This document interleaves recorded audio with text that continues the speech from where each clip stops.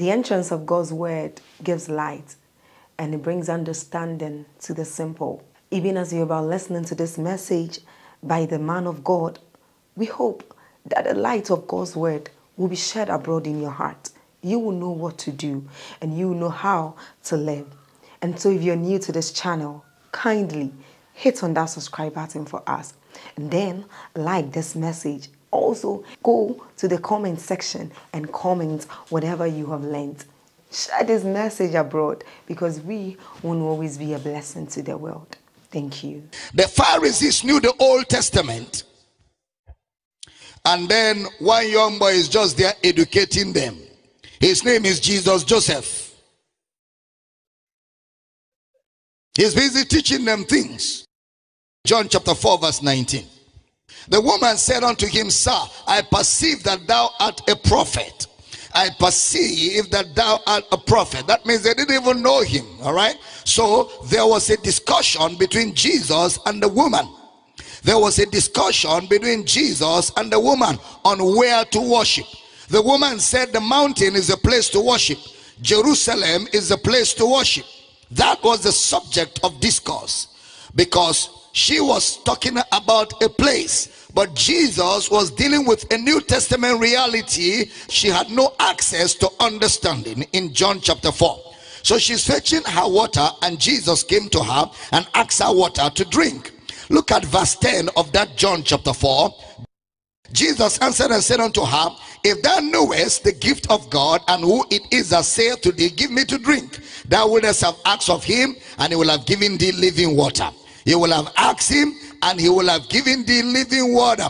If you knew the gift of God. So Jesus was not talking about what was temporary. Jesus was talking about what was permanent. She was dealing with temporal situations. Then Jesus added in verse 14 of John chapter 4, But whosoever drinketh of the water that I shall give him shall never thirst. It shall be permanent. What the Lord has done for me. The water that I shall give him, he shall never thirst. But the water that I shall give him shall be in him a well of water, springing up into everlasting life. The water that Jesus gives is permanent. When you drink it, you are satisfied forever. Permanent. Whatever he does is permanent. And Jesus was dealing with salvation here. John chapter 4 verse 21. Jesus said unto a woman, Believe me, the hour cometh when you shall neither in this mountain nor yet at Jerusalem worship the Father. So Jesus is bringing in the character now. Look at verse 22. You worship, you know not what. We know what we worship, for salvation is from the Jews. When it says salvation is of the Jews, what it actually means is that salvation is from the Jews. 23, I love this one. But the hour cometh, and now is, when the true worshippers shall worship the Father in spirit and in truth. For the Father seeketh such to worship him. The Father is not seeking worship, he is seeking such to worship him. So true worshippers here does not imply that there are fake worshippers. The use of the word true, through worshippers, the use of that word is the Greek word aletheia in the Greek, A-L-E-T-I-A. Aletheia has to do with permanent. True worshippers is a status. Permanent worshippers. True worshippers is a status. It means permanent worshippers. John will say, this is the true light. It doesn't mean that there is fake light. This is the true light that lighteth every man that cometh into the world. Meaning, he is pointing to the permanent light. It's like Jesus talked about true riches. True riches means permanent riches. You know, if you are not faithful with the unrighteous mammon, who shall commit to your trust the true riches, the permanent riches? So it is always in comparison to what is temporal. They are talking about Jerusalem, a place, temporal, and Jesus is talking about worship in a permanent state that is not temporal. True worshippers. True worshippers. So Jesus now is saying to this woman, you will not need earthly places to worship. True worshippers shall worship the Father in spirit and in truth. So true worship is not a location. True worship is a person. That person is a believer that has a revelation of God. That is true worship. A revelation, an accurate revelation of God. In spirit and in truth means in spirit, which is the reality. In spirit, which is the reality. So they used to go to Jerusalem, to the temple, to bring offering. And Jesus was saying, you don't have to do that anymore. Now it will be in spirit. The word in spirit means in the unseen reality. A reality that is not tangible or physical to the eyes. Unseen, spiritual, or immaterial. In spirit and in reality. Not sincerity, reality. So Jesus is talking about the reality of worship.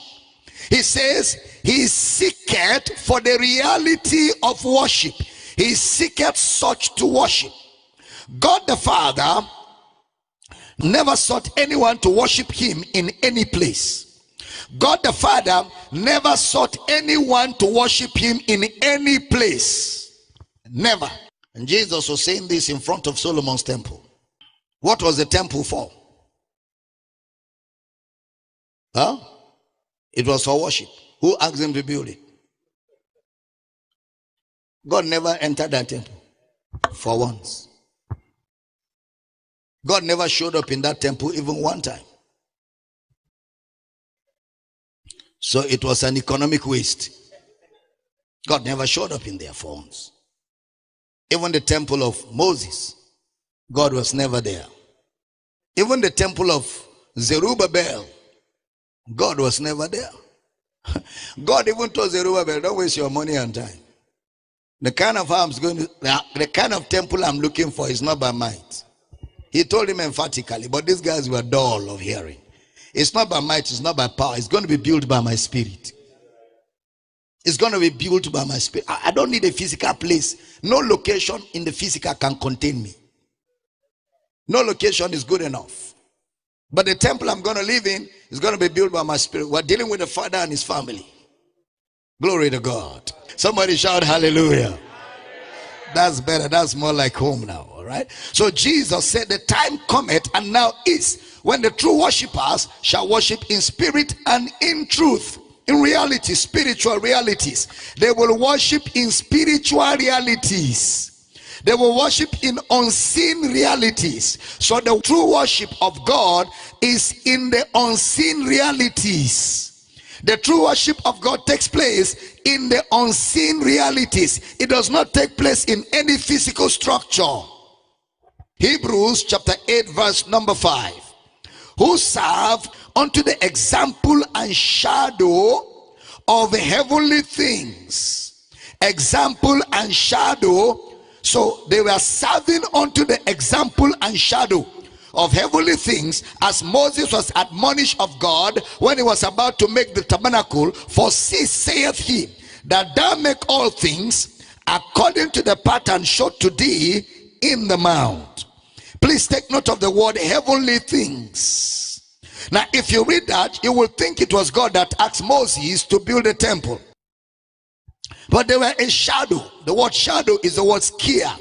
It means darkness or something obscure. That means truth in a skia. You will not see the truth in something that is obscure. Now look at Colossians chapter 2 verse 8. Beware lest any man spoil you through philosophy and vain deceit, after the tradition of men, after the rudiments of the world, and not after Christ. Verse 16 of the same Colossians chapter 2. Let no man therefore judge you in meat or in drink.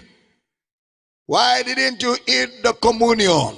Let no man therefore judge you in meat or in drink, or in respect of a holiday, Christmas service, Easter service, or of the new moon, 1st of December, morning dew, the dew of Hammon, which are a shadow of things to come, but the reality is of Christ. All those practices were pointers to the real deal. So that temple was a shadow, a scare. Shadow means darkened. Darkened. That means information of things to come. But the body, the soma in the Greek, used for actual things. Reality. The body, the real thing. The same word is used in 1 Peter 2:24. Who his own self bore our sins in his own body. The body there is the word soma, which is reality.